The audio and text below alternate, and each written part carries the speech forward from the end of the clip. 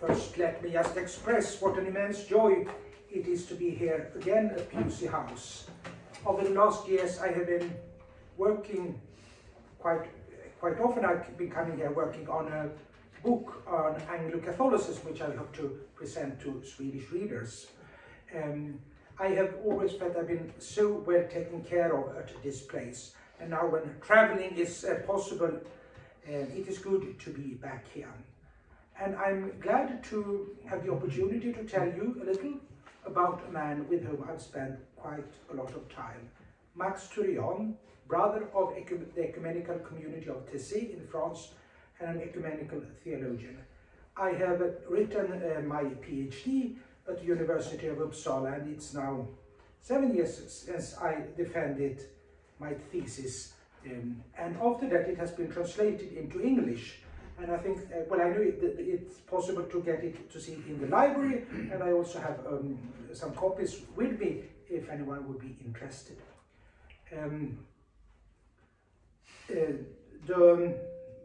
The book looks like this,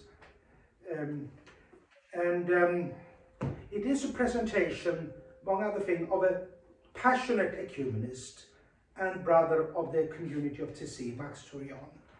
Among Swedish colleagues, most of them would not know of Max Thurian, but I am convinced that almost all of my colleagues in the Church of Sweden, at least, know of the Community of Taizé, and many of them have been to Taizé, as it is so very popular for young Christians in Sweden to go there on pilgrimage. And that was also, and that has been going on for some time, so I have myself been a young pilgrim there in my teenage and after that as well. The Ecumenical Community of Taizé today gathers crowds of teenagers and young adults who take part in what is described as a pilgrimage for reconciliation. It is considered to be both as a religious community and as a place for pilgrimage where Christians from different churches and denominations practice ecumenism as they worship together and as they share their experience of their Christian journey. In latter years, Taizé has also been a place for interreligious encounters, as meeting between people of different faiths has gathered there. My studies of Max Thurian has made me acquainted with the early start of the Taizé community as an expression of how Christians from the Reformed churches sought to renew monastic life and also sought to find a closer fellowship with other Christians, not least with the Roman Catholic Church, in a way that wasn't possible before. If Max Thurian would have lived today, he would be 100 years old.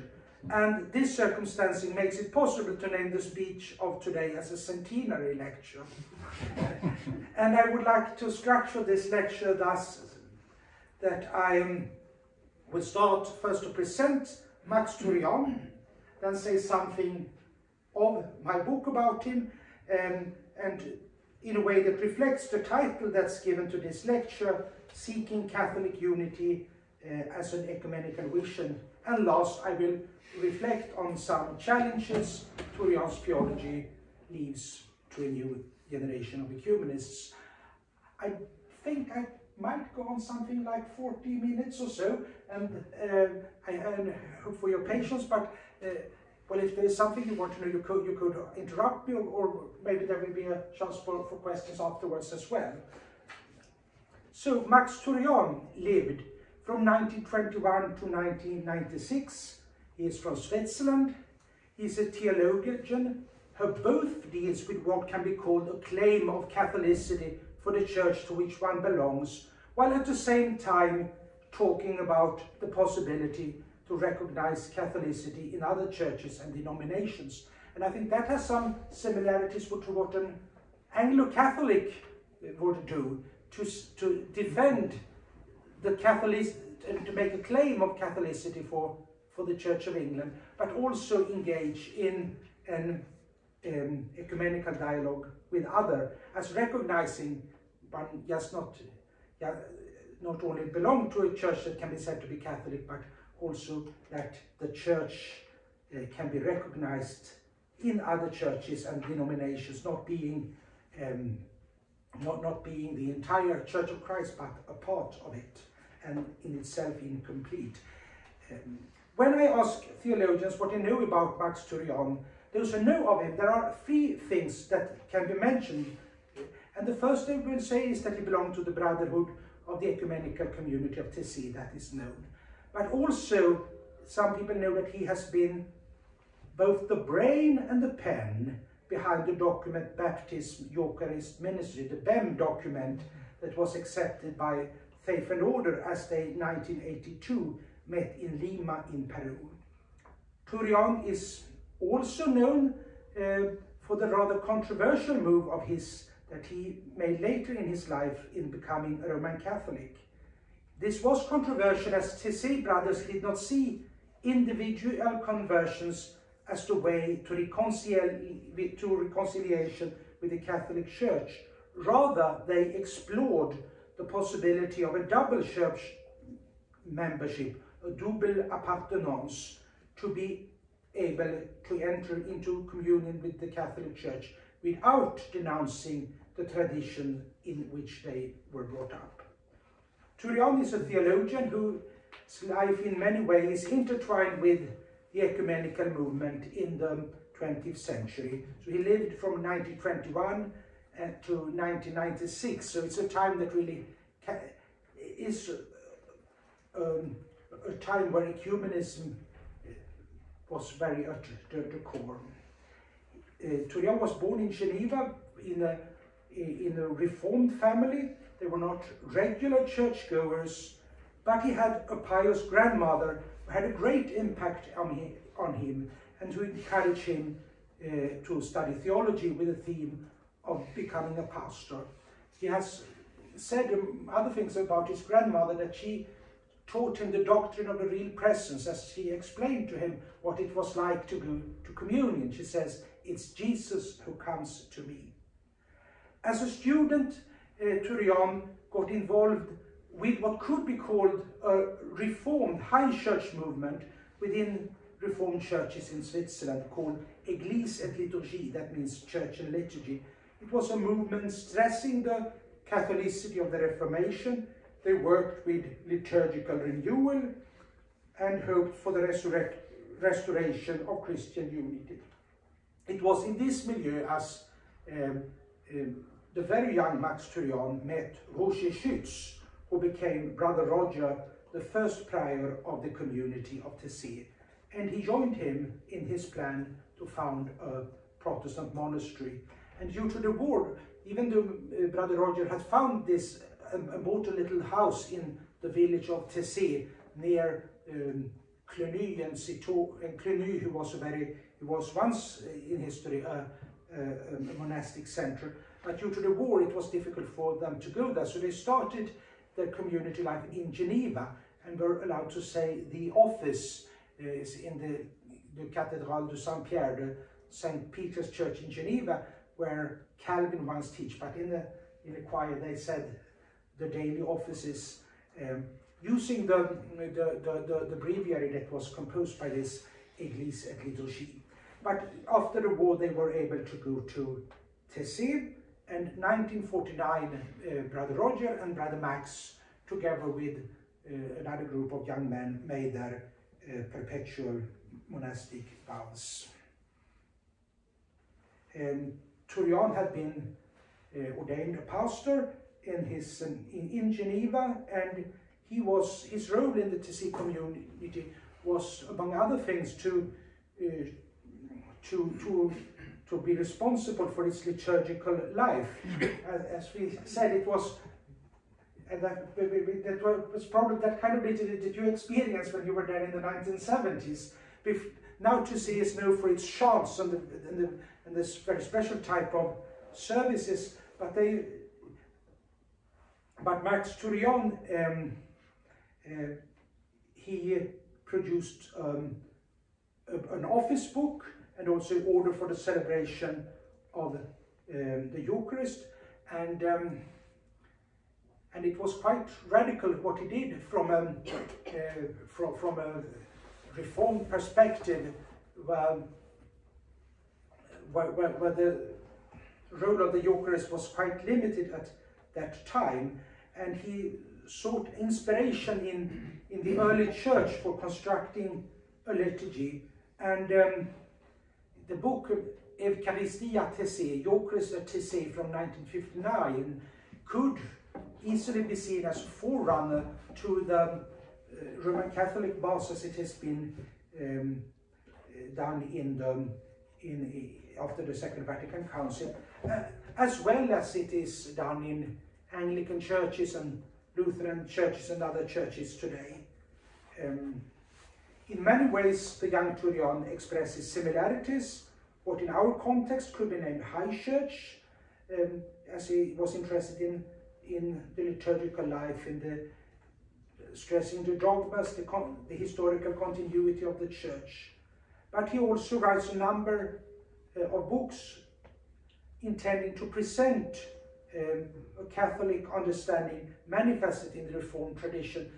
He could say that if you look at Calvin and if you look at Luther, you can find things that you may not believe is there because it's not practiced so today. Alongside with the endeavors described above, he became very early in his life involved in the ecumenical movement. First, he already as a student of theology, he joined Groupe de Dombe, or Group of Les Dombes. It's a group of Roman Catholic priests and Calvinist pastors from France and from French-speaking Switzerland. And they met every year in the old Cistercian Abbey of Les Dombes under the leadership of Abbé Paul Couturier, who also is famous for starting the Octave for Christian Unity in its present form. And the group of Les Dombes exists still, and they have produced ecumenical texts of conversions on a number of issues. This group have no, shall we say, official status, as their members have no authority from the respective churches, but other ecumenical dialogues have drawn inspiration from the text of Group of Les Dombes. And another early ecumenical engagement of Brother Max Thurian was that he, together with his prior Rochechus, was invited to be one of the ecumenical observers at the Second Vatican Council. So all during his session they were living in a group of Taizé brothers in Rome and having an open house and meeting the fathers of the councils and other people. They become friends, just like the young advisor to Joseph Ratzinger, who we have a doctoral student here who's writing his thesis on the theology of Joseph Ratzinger. So he was very much aware and in contact with those developments of the Second Vatican Council that really constitutes a new opening in the ecumenical dialogues. Thurian was also involved in the work of Faith and Order in the World Council of Churches, and he has, and I think his career there was crowned with him as its secretary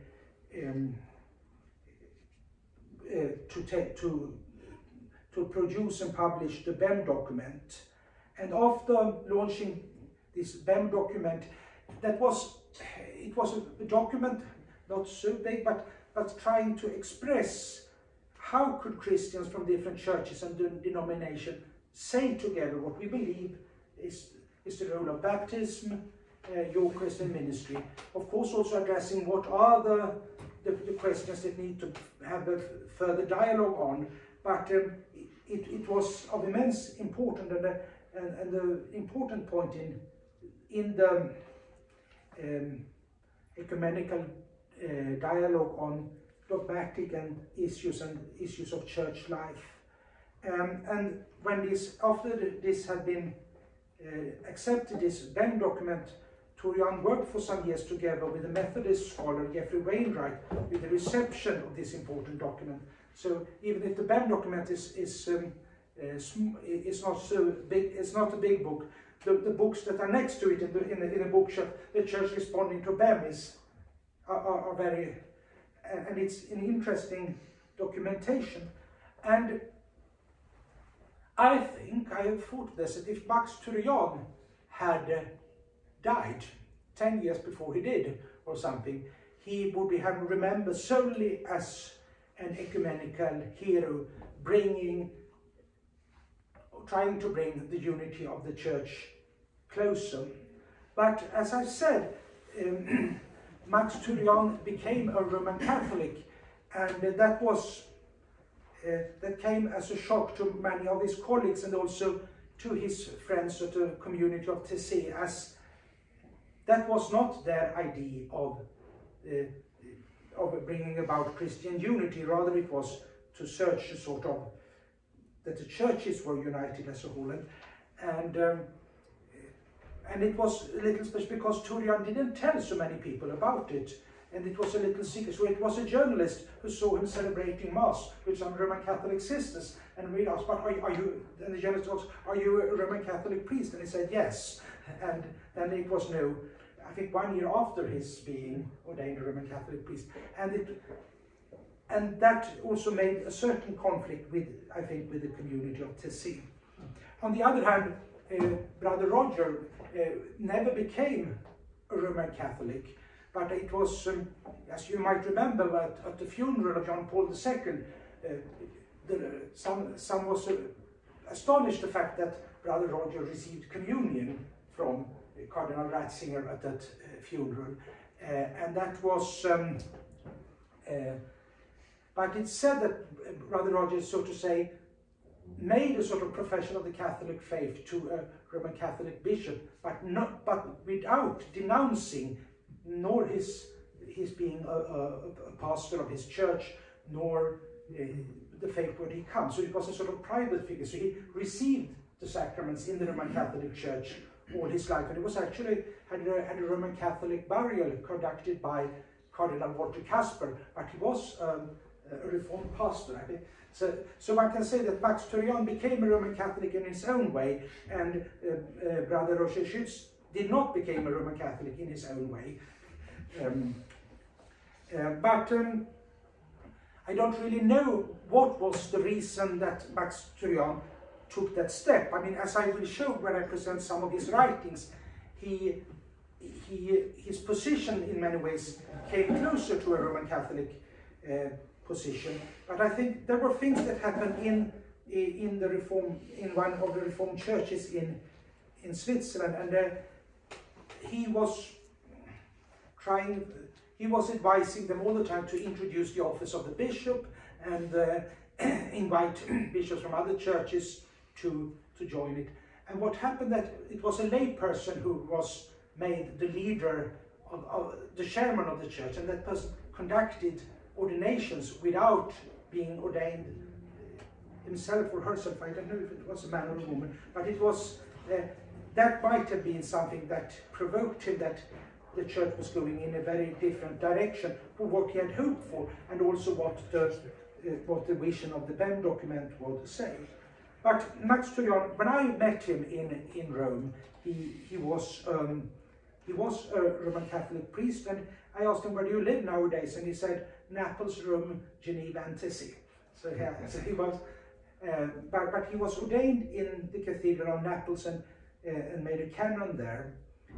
But he also was a theological advisor to Pope John Paul II. And some says, I have heard a rumor that he was very much involved in helping the Pope making his encyclical letter on ecumenism, Ut Unum Sint, from 1995. True or not, he seems to at last, to some extent, has encouraged the ecumenical spirit within the Roman Catholic Church, still not challenges the exclusivity of some aspects of Roman Catholic ecclesiology. He died in 1996, and he is buried in the grave next to Brother Roger in Taizé. And this sketch of Thurian's life demonstrates that he, in his authorships, goes through three periods that reflects different nuances in his writing, and that's one of the results of my book. I call them a high church reformed theology at first, then an ecumenical theology, and lastly an ecumenically open Roman Catholicism. And that was the first thing I said, and now to the book. I try to analyze the writings of Thurian, both looking on this historical development, but also trying to analyze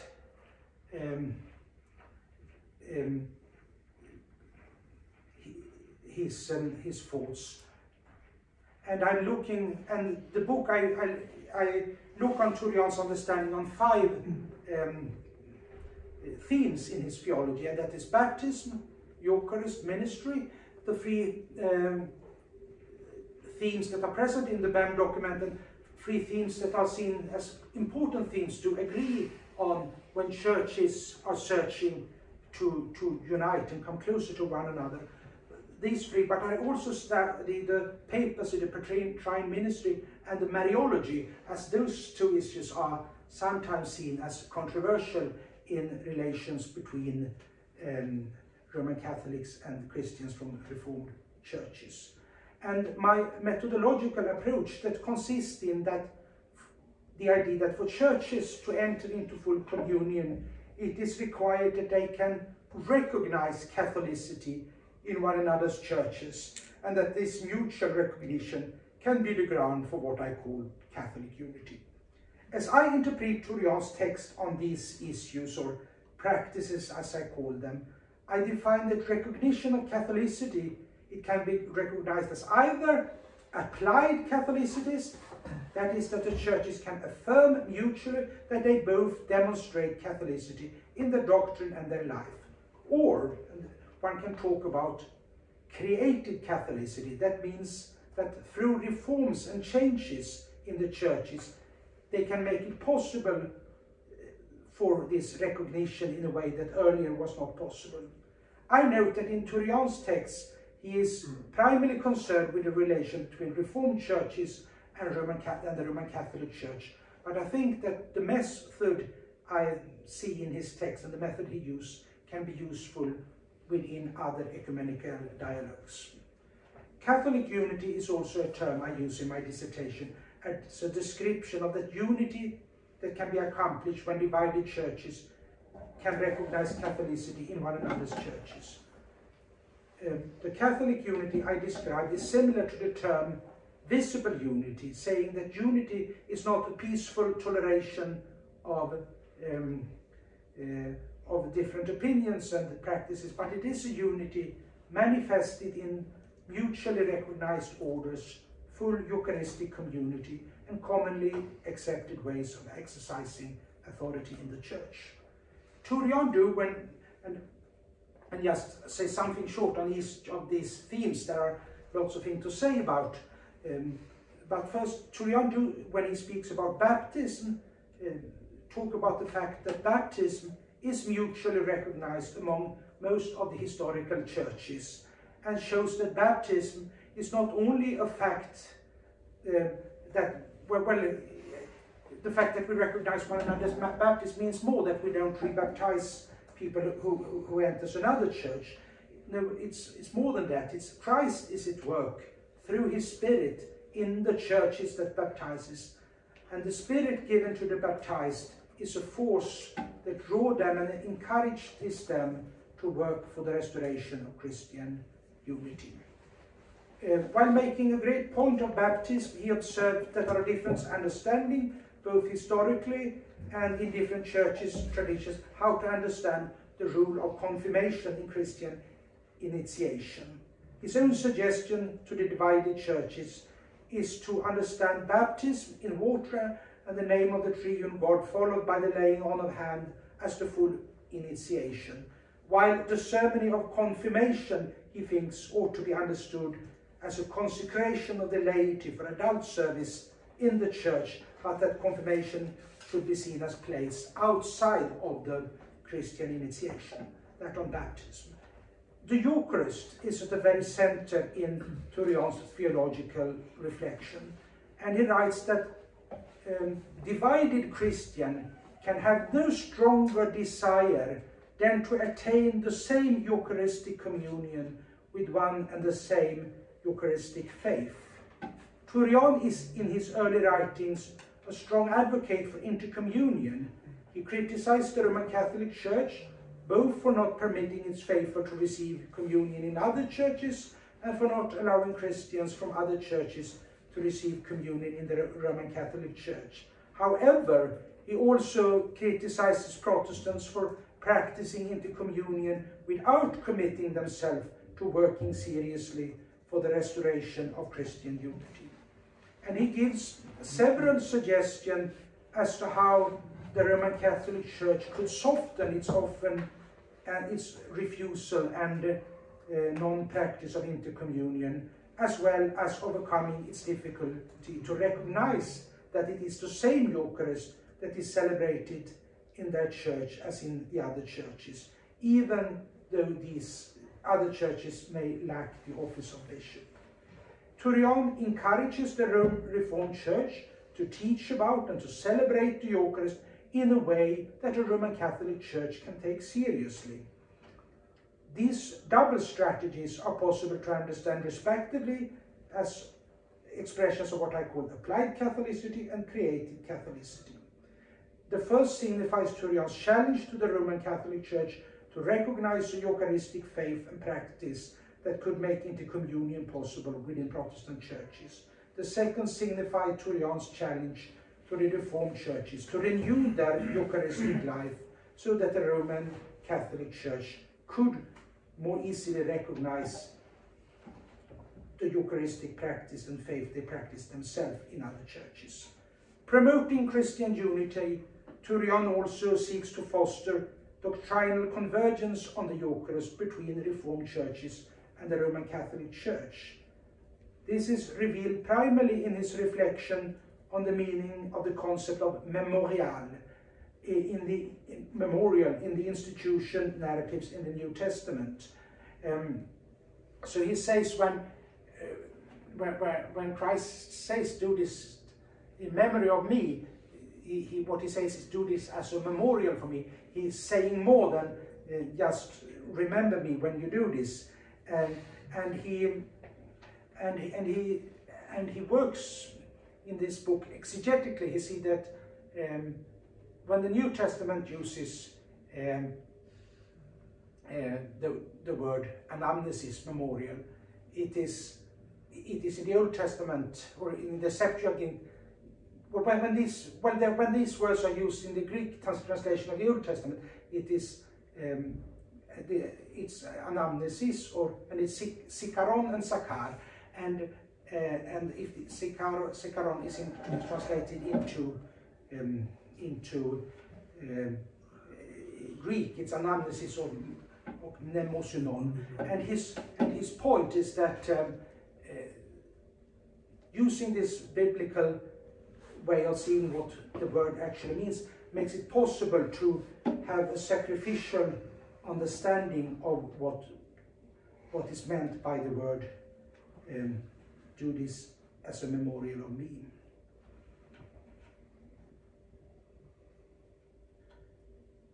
Thurian is also able to formulate a Eucharistic theology that is able to unite divided churches in a way that was not possible before. He has also, and he also works with the question of real presence, saying that there are different models how to understand the real presence, but he comes to the point to say that we could be united in that there is a real presence, not necessarily how this presence is to be understood, and that makes that he downplays a little the role of the term transubstantiation. Well, Thurian, and combined with this theological work, he also produces, as I said, liturgical texts that, according to him, could be used in different churches expressing the same liturgical understanding. And in this BEM document, when it was accepted, he was challenged to make a service, the Lima liturgy, that could be a liturgical way to celebrate convergences among churches. So he produced a liturgical order for the Mass that could be used by Christians in different churches and denominations, and thus say if we could use the same liturgical text, that is a step for us to come closer on the way to unity. But there is a question that hinders unity at the Lord's table, and that is the fact that the Roman Catholic Church is not very willing to accept Eucharist as fully valid if it's not presided over by a bishop or priest ordained within the apostolic succession as it is defined in the Roman Catholic canon law. As a theologian within the Reformed tradition, Thurian makes the claim that even though the Reformed churches lack the office of bishops ordained within apostolic succession, the ministers of these churches are successors of the apostles, and when they, as a group of pastors, perform ordination, they are acting as a collective bishop. Thurian argues that the Roman Catholic Church ought to recognize the ministerial orders of the Reformed churches. The Reformed ministers are ordered within a presbyteral succession. This ordination resembles and may be compared to historical examples of ordinations performed by Roman Catholic priests. There are examples in the Roman Church that other than bishops have performed ordinations to the priesthood with a papal dispensation. At the same time as Thurian challenges the Roman Catholic Church to recognize holy orders in Reformed churches, he encourages the Reformed churches to appreciate the meaning of the office of bishop and to reintroduce it. He even suggests that while waiting for this to be done, bishops should be invited to take part in ordinations in non-episcopal churches. As a Roman Catholic, Thurian tends only to stress the importance of apostolic succession while not encourage a wider understanding of ministry as he did before. In my dissertation, I discuss Thurian's understanding of the Bishop of Rome. More obvious than in earlier chapters of this dissertation, the chapter of papacy presents a development in Thurian's understanding, and this development can be summarized that in his early writings he accepts that in the early church the Bishop of Rome had a practical primacy, but this does not include the idea of papal infallibility. Later, Thurian takes a step further and expresses that the idea that in the future reunited church, the Bishop of Rome could have the role as a leader of the whole church. At this time, Thurian also expresses the idea that in a reunited church, a truly ecumenical council could be convened, and at such a council, the understanding of the papacy as is expressed at the First Vatican Council could be revised. I believe actually that Joseph Ratzinger had similar ideas that in regards in the relation to the Orthodox Church, that and for arriving at the unity, that the Orthodox Church would not be demanded to accept other councils than the 7 which they already accept.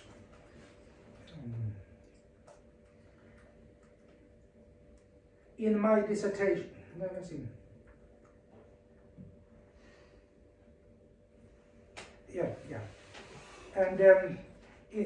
and later in his life, in 1977, 10 years before he became a Roman Catholic, he defends the idea that it's not, you can say more than saying that in the early church the Bishop of Rome was something and that in the future he can be something. He says that he also believed that the Petrine ministry, even though it could be reformed, but still is actually practiced in his contemporary Roman Catholic Church. And the last text that Thurian writes about is this encyclical letter, Ut Unum Sint, on the commitment to ecumenism. And whether he was a sort of ghostwriter or not, he expressed in articles about this, that here something very interesting happened. The Pope invites members of other churches to reflect with him on the role of the Pope in a reunited church. And whether or not Thurian was the ghostwriter of this encyclica, here is given an opportunity to approach the papacy, affirming its ecumenical value, being able to give words of critique of how it is exercised today, as Thurian earlier in his authorship had suggested. Still, the invitation to an ecumenical dialogue must be considered as an invitation of great value, worth following up. In my dissertation, I also discuss Mariology, and I note that Thurian's text on Mary also signifies development, just as in his text on the papacy. In the early writings, he is critical towards Roman Catholic Mariology, and particular to the dogma of Mary's assumption to heaven with body and soul, which was promulgated in 1950. Thurian considers the assumption as a speculation on matters where both scripture and early tradition are silent. According to Thurian, this dogma, together with the entire Roman Mariology, places Mary outside the normal conditions of human life.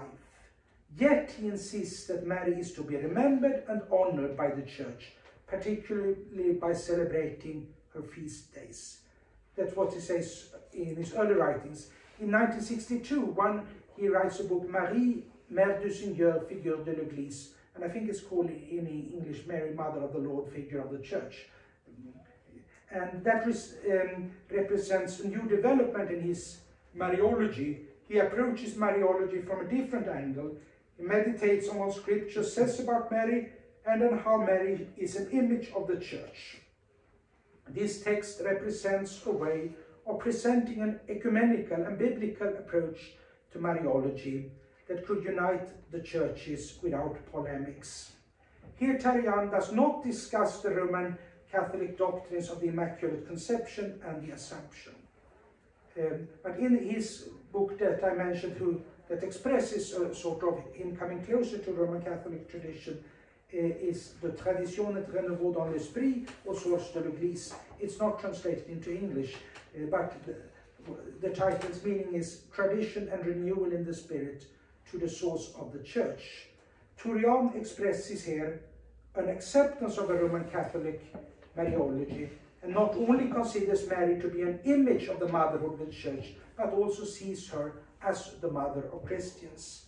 Thurian also expresses openness to the idea of addressing prayers to Mary, asking her to pray for us.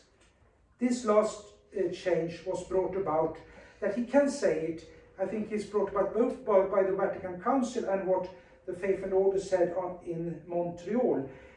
Both there were produced documents that overcome sort of a dichotomy between scripture and tradition, because he had said that the Roman Catholic Mariology cannot be defended from scripture alone, but he saw that in the ecumenical dialogue a change has been brought about in both Roman Catholic and Reformed churches, that both traditions were given a new perspective to approach doctrinal issue, thus making a convergence that did not exist before possible. And that has to do with the idea of understanding Scripture as a part of tradition, and tradition as the life of the Scripture in the Church. In Thurian's Mariological reflections, I note two valuable things. One is that there is quite a strong Mariology present among the Reformers, and he presents that, and others has done it as well, but that is often forgotten in Protestant tradition, what they actually say. And what they actually say about Mary is more than most Protestant church have done, at least until recently. And he also says that a balanced discussion on the relation of scripture and tradition can help us in an ecumenical spirit appreciate the importance of the Blessed Virgin in the work of salvation. This was what I was saying about the book, and this is about the questions I deal with. It has been very interesting for me writing it, because it has helped me to think on central issues in the Christian faith, but also how these issues can be discussed in ecumenical dialogue. But so at last, I have what I do in my book as well, that I have what I've done now is that I have presented some observations I have made studying the ecumenical theology of Max Thurian. In the last chapter of my dissertation, I reflect on what might be the legacy of Max Thurian to a future generation of ecumenical theologians, and my answer to that question is fourfold. First, I mentioned Thurian's passion for the restoration of Christian unity. For him, visible unity of the church is not a kind of optional extra, but is a wish to realize the prayer of Christ that all may be one. And this is the passion of his life, and that is something he can be a role model for us in having. And the second legacy of Thurian is the importance of taking truth and doctrinal convergence seriously. Thurian visions a unity that consists in mutual recognition of baptism, sharing in the Eucharist, and the exchangeability of ordained ministry and forms of exercising authority recognized by all. This unity is a unity that demands a common understanding of the divine revelation and its interpretation. Thurian's vision of Christian unity is a unity that is more than a recognition of baptism and the call that we could do good things together.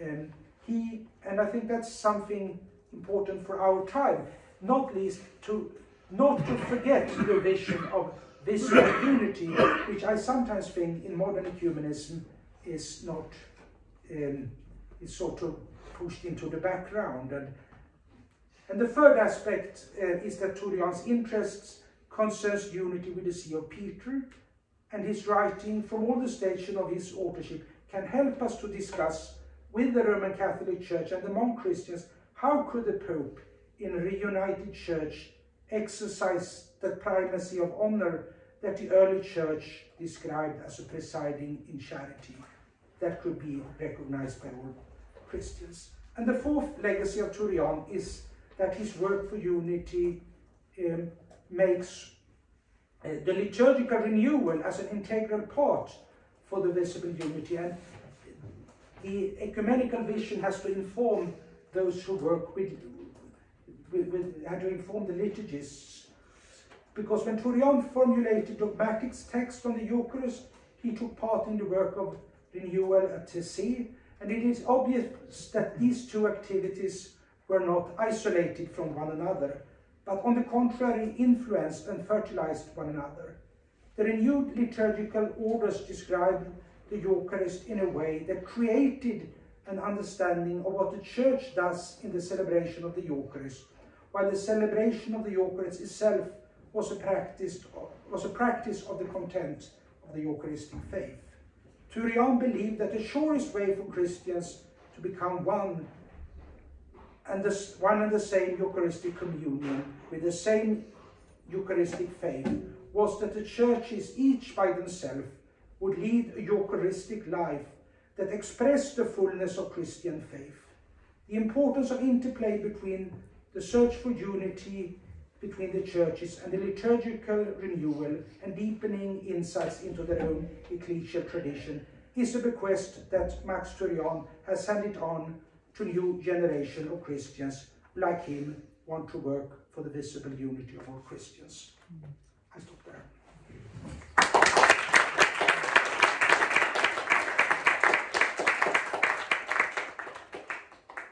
So we have some time. You're happy to take some questions and discussion? Absolutely. Very good. Go ahead, Axel. Thank you for the lecture, Father. I would like to know, could you tell us a little bit about the state of communion between the Protestant churches, the various Protestant denominations in Europe specifically? So between the Anglican Church and the Nordic Lutheran churches, for example. Mm-hmm. I mean, during the 20th century, if we start with the Church of Sweden and the Church of England, we have early lived a little isolated from one another, and there had not been very much contact, but that happened not least in the 1920s. There was an agreement of intercommunion between the Church of England and the Church of Sweden, and there was a Swedish young theologian then who later became the Archbishop, and he visited frequently Pusey House. His name was Revd and he has also presented Anglo-Catholicism to Swedish readers just 100 years ago, and I mean that has been followed up. This that in the late, I think it was 95, there was made an agreement of so to say full communion and interchangeability of ministers between the Scandinavian Lutheran churches and the Anglican churches, and that means, for example, that it makes possible what will happen tomorrow morning. That I will say Mass in the chapel. It's possible thanks to that. I mean, there are also among the Protestant churches different kinds of relations. In one way, all Lutheran churches say they have things, they have a relatedness together, and some Protestant churches have. But sometimes this can make a problem because, and the Church of Sweden can sometimes be criticized because we are happy to have intercommunion and interchangeability with ministers with some churches that, for example, the Church of England have not, because our agreement with the Church of England has lots to do with bishops, but the Church of Sweden can sometimes have agreements with churches who do not have the office of bishops in that sense. Was that an answer to your questions, or did I just? I think so, Father. I think so, Father. Yes. Go ahead. Something you brought up, which I hadn't realized before, was how thinking about a certain kind of ecumenism can clarify other parts of Christian theology. For instance, it sounded like Max Thurian clarified some of his own thoughts on dogma, doctrine, and opinion, and changed which things went into which category while he was thinking about ecumenism in terms of Mariology, for instance, but also in terms of practice, things that are necessary liturgically, things that are good liturgically, and things that are optional or maybe. And I wondered if I've always come across ecumenism in context of people who were moving away from strong commitments of belief and practice. It got fuzzy in the context, and that can be just my experience with it. I haven't had much experience with Taizé, for instance. But have you found it useful, and could you point us to some others who've been thinking about ecumenism in a way that has helped to strengthen and make more believable the dogmatics of Christian faith, or the things that are really necessary bits of the liturgy that we should look toward as the work of the people, as it were? Well, what you mentioned, if you started with the liturgy, what's called the liturgical movement that is mainly in the Roman Catholic Church, but I mean it's present in all churches, even among the Orthodox. Say, for example, Alexander Schmemann, as he writes about the Eucharist, one can see that it is sort of interesting in the early church what it was, how its liturgy was presented. And I think, for example, that Max Thurian can help us to come out from a discussion that's either or, because I think one can say if Roman Catholics might disagree with me, but that in the medieval church it was an overemphasis on the sacrificial nature of the Mass, but on the other hand, the reformers were so critical towards this understanding that it almost just took away every aspect of sacrifice. And I think a sort of reading the Fathers and renewing the liturgical texts and using the use of liturgical prayers of different kind could help us to together find a balanced understanding of the Eucharist. And I believe that Max Thurian at least have been a part of that, both in his liturgical work and in his dogmatic, to find a vision and an understanding of the Eucharist that could be shared and be a foundation for a Eucharistic fellowship. And I think Thurian would not say that it was that ecumenism would be a sort of passive thing, nothing really matters. We just hold hand and love one another a little, like that, which it might have been from time to time. But on the other hand, there is a risk today, and I feel, for example, among some Roman Catholics that they want to go back to a very, both to a very traditional liturgy, which has its value, no doubt, but it's sort to say, it's important to be strengthened in your own identity, and to stay away from further ecumenism could be a part of that, and that I think is a risky bit. So I think Thurian could be a corrective both for those who are too conservative and for those who are too liberal. That's my point of view. And okay, we'll go here and here. Did Thurian or his associates or followers do any work on the reasons for the divisions in the church, in the Christian world, over the centuries? If you have an illness, you try to find out how that illness happened, how it originated, what was the cause of it, in order to overcome it. Has any work been done on trying to understand and pin down the reasons why again and again divisions have occurred within the Christian world over the centuries? I think one can sense so, and I think that when Thurian tries to, Thurian had also relation with the Orthodox Church, and they met the Patriarch Athanagoras, and so. But just to take some example, is that he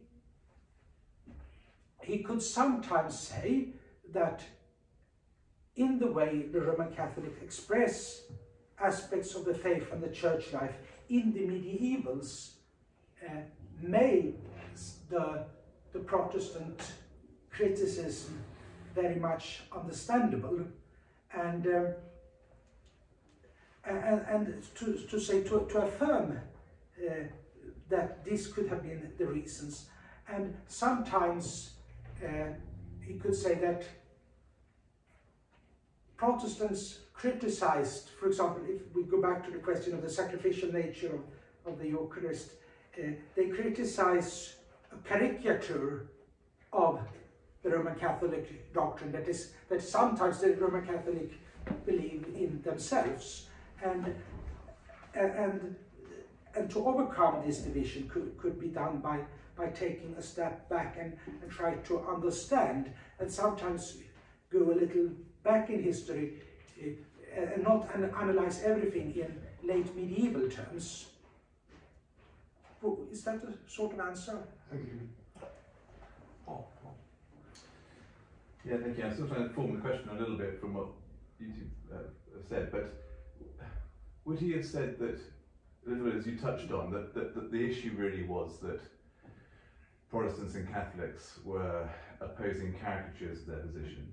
Or would he say there were fundamental differences in the theology of, let's say, justification that drives a Eucharistic practice that needs to be addressed at the biblical exegetical level? Because occasionally when you were speaking, it was almost as if, well, I can produce a liturgy that both sides could read into their theology and therefore be comfortable celebrating, which seems to be quite a superficial ecumenism at one level. What did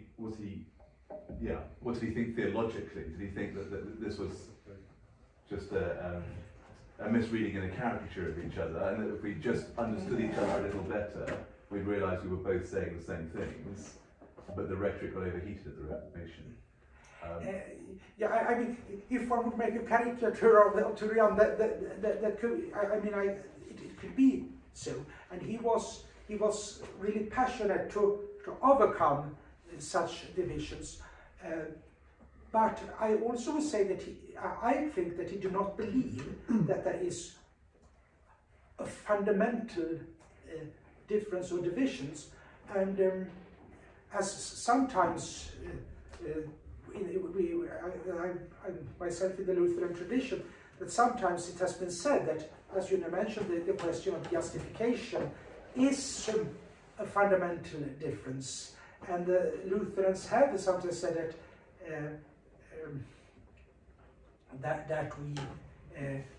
that we believe differently on these issues.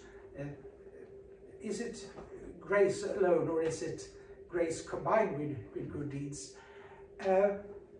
Well, but I think Thurian, and not him alone. For example, Hans Küng, who died quite recently, he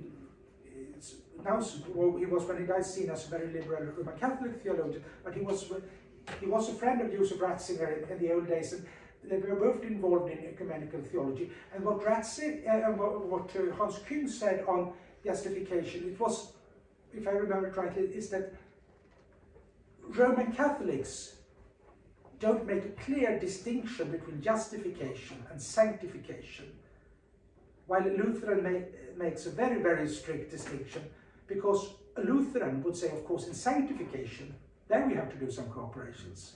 And therefore, and this way, it's also present in the agreement between the Lutheran World Federation and the Roman Catholic Church on justification that came in 95, that and then we're working that we are talking through one another and at the Reformation time, and that there is a way to reconcile even these differences. And I think that is Thurian's legacy. But of course, there will be people who criticize him.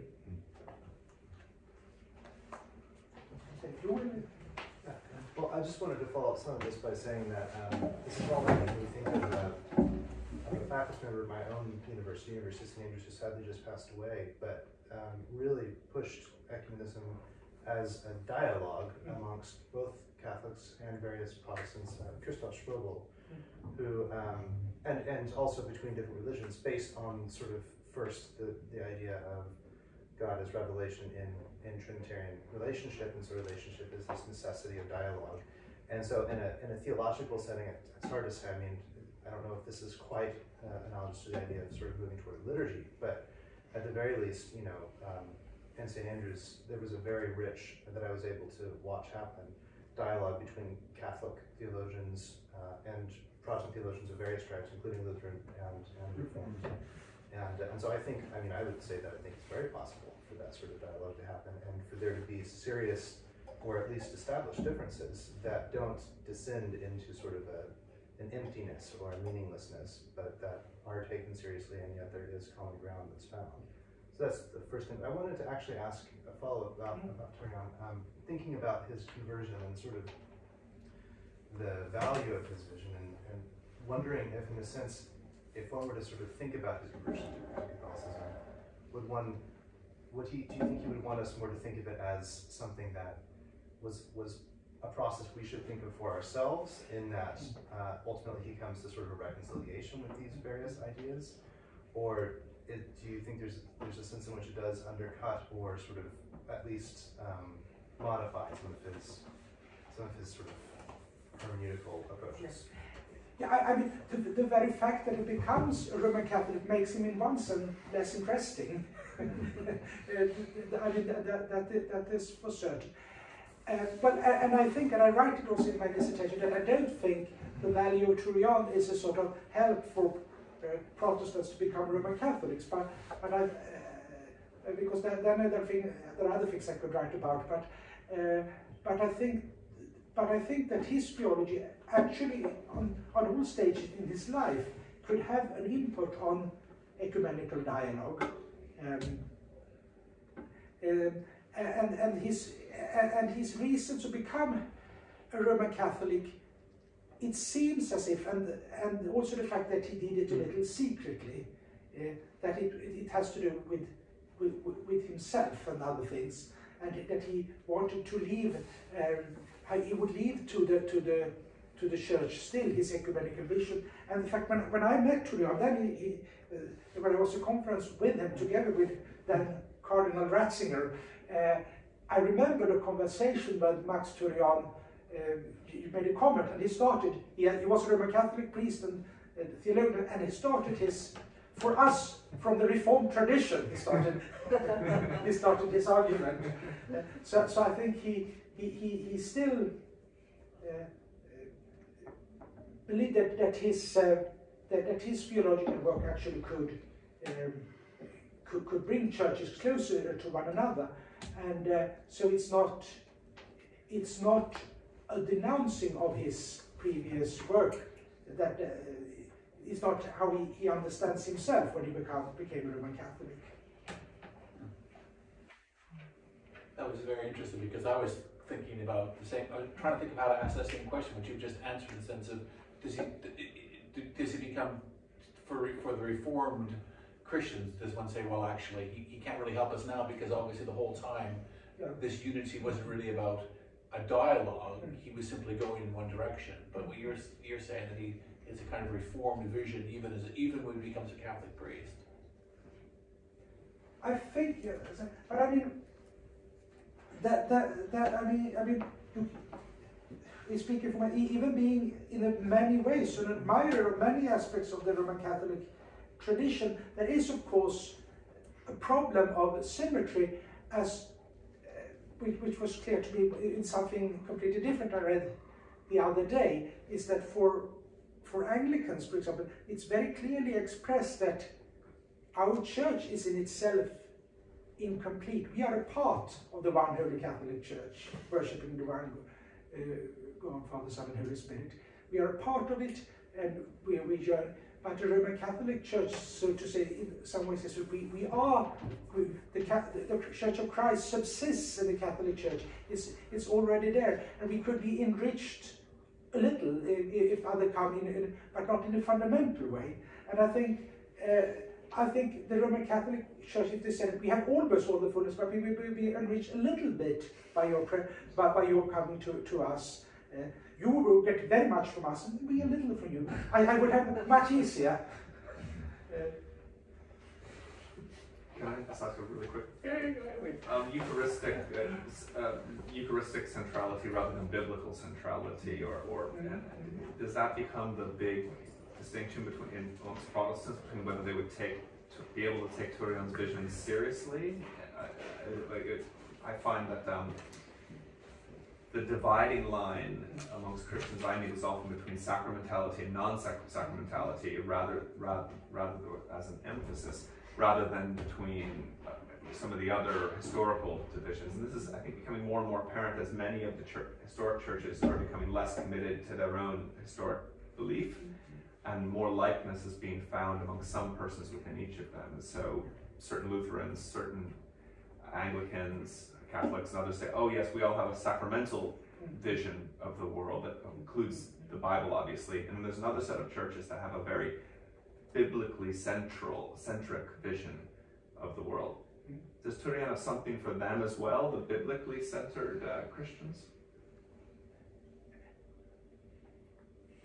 I don't really know what I should point to that, but I think the method that he makes dialogue could help us also to address this question, because when we say that because if you are very Eucharistic centered, I mean that is to share the Eucharist is so to say, then that nothing demonstrates more clearly that we are Christ's church, we are the body of Christ, manifesting that together. But if you have, but for others, who is very centered on the Word and the teaching of the Word, and then the Eucharist does not play the same role, and they don't really understand. I mean, if we can hear one another's sermons, why can't we receive communion? Because communion is just a sort of visible illustration of what is proclaimed. But I think in his vision is, of course, a very centrality of the Eucharist. He says about the Church is never more itself. It's never as much itself than when it celebrates the Eucharist. Go ahead. It's my understanding that Brother Roger, as a pastor himself, celebrated the Eucharist, took part in celebrations in the early days of the Taizé community. But as I understand it, when Roman Catholic brothers began to join, he was not allowed to give them communion. And at some point, he decided that as prior, if he could not celebrate for the whole community, he would not celebrate at all. So by the time I went to Taizé in the 70s, he was not among those who celebrated the Eucharist. I take it that Max Thurian wouldn't be in quite the same position because he wasn't prior. Presumably he went on celebrating. Can you just comment on that? Yeah, I mean, because because it's very good that you're here, because you're talking about a sort of middle period that I have not really studied, because I have studied the early days of Taizé and have been there now. So nowadays, I mean, it's what is done on Sundays is a Roman Catholic Mass said, and at the morning prayers there's the distribution of the consecrated bread and wine, I think, consecrated in a Roman Catholic Mass, and it's a little unclear if you don't know every details. And maybe there have been a number of iterations which will yes, but I think that this might happen that at some point they started to the communal celebration of the Eucharist is Roman Catholic. But I know that there are some of the brethren who are Reformed pastors even today that meets and celebrates the Eucharist well, not the Roman Catholic Mass, but Reformed Eucharist. So that happened. But I think that's true that Brother Roger took, so to say, a step back from him being the pastor in his idea of being a prior. Yeah.